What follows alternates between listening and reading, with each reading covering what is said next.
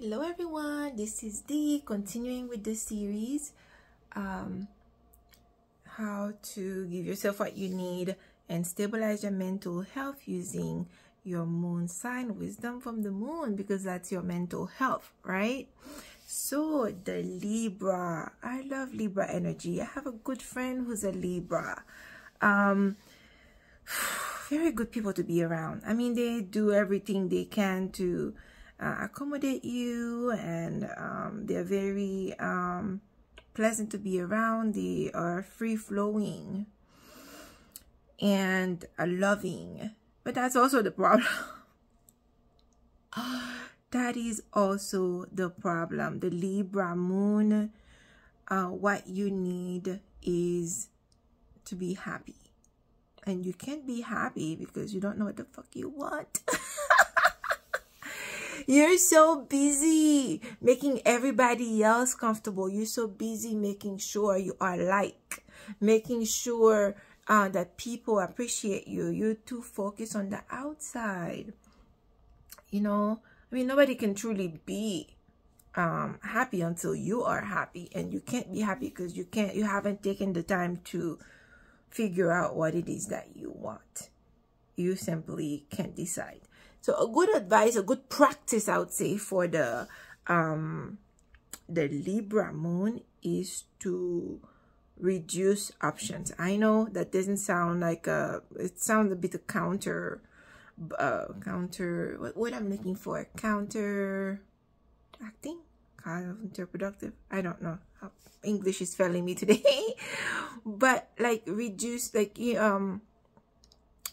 I guess what I'm trying to say is the Libra struggle with decision fatigue, right? So when you have too many options, it becomes even more of an issue for you to figure out what you want. And the focus should always be to yourself first before you redirect your focus to the people in your environment, what they need for their own comfort. I think I summed it up better this time. Okay, so here it goes. If you are having difficulty to figure out what you want, it is something that you have to learn about. For the Libra, I mean, that balance, because it's the scale, right? The scale is going to be tipping nonstop to find that moment, that center, the center that you so desire, so desperately need, and seems to be something you can't attain, has to come from within. Okay, you have to tap into your heart, to your what it is that you need. If that's very difficult for you, you could, what are you trying to accomplish with the decision that you want now, and how would that benefit immediately? What is the immediate step to take? You see what I mean? So if you do it like that, then it's better to just kind of like, oh my God, do I want this or do I want that? Do I want potatoes or do I want celery? Do I want fish or do I want, steak? Is it the red dress or the purple dress? Like, it's always a decision. Do I want this job or that job? What's the position? Or, like, it's like, what is it that would give you the benefits of everything that you need right now? The only way you could figure out what you want is to not have a long vision, is to have a present moment goal. The goal has to be a more present goal. Let's say you are looking for this new position and you have two, and you have difficulty picking which one. Well, what is the reason why you were changing job in the first place? Were you making enough money? Is it the environment? Did you hate the job? You couldn't be promoted? What is the main reason why you quit that other job anyway? So if it was for money, then make more money for the next two positions that you have as an option, the goal here. So whichever pays the most money, then this is what your decision is.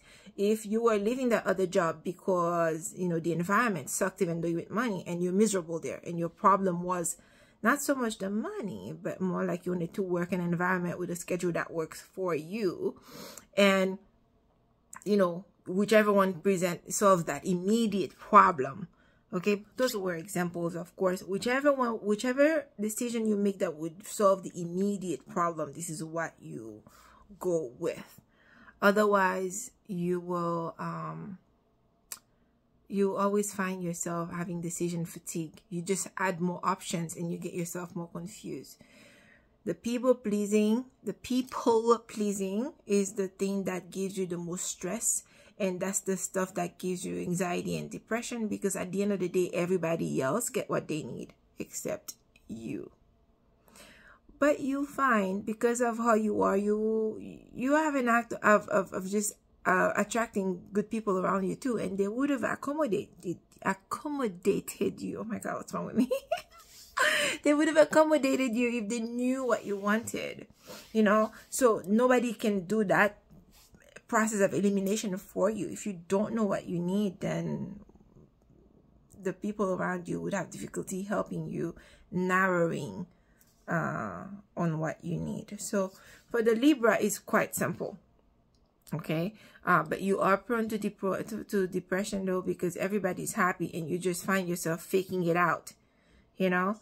And the Libra, sometimes they could fake it. They could fake being happy with certain circumstances. They do that in their relationship, mostly in relationship. They do that in friendship.